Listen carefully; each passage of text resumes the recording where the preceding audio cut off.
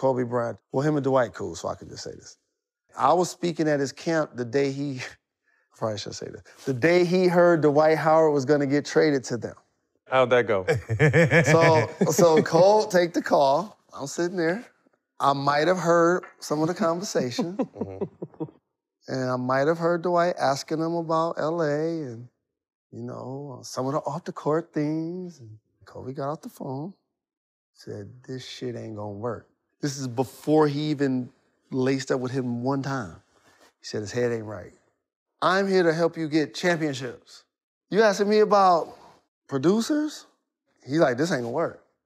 And so that's what I love about Cole, his dedication. We're gonna hold his legacy down.